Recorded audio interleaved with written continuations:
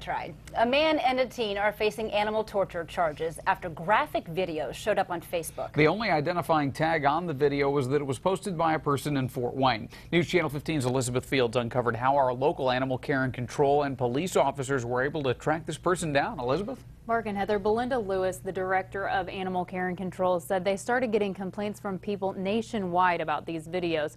They are so graphic that we're not going to show them. We do have a few still pictures from them, but we want to warn you, they are disturbing.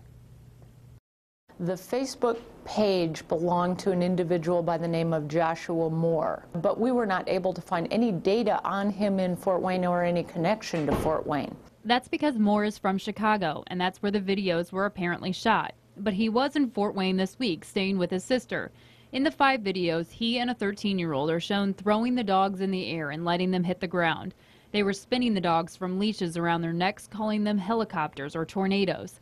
They ripped their hair off their genitals with duct tape and force-fed them lemon juice and feces until they choked. As we viewed the video, we were quite concerned that we might actually see the death of the dog because the dog would not be able to swallow the lemon juice fast enough. Fortunately, that dog also survived. And fortunately, Fort Wayne police were able to track down Moore on Tuesday. He was questioned and confessed to the acts. We packaged that interview and all of our reports so that we could overnight the full package to Chicago PD as probable cause on their end, since all the crimes actually originated in Chicago, and that's where the dogs were.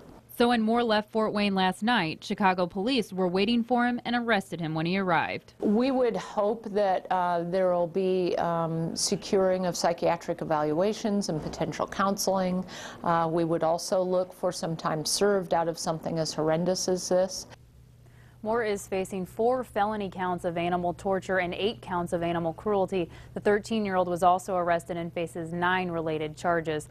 5 dogs and 5 puppies were rescued from the home. We weren't able to get an update on their condition, though. News Channel 15's Elizabeth Fields, thanks.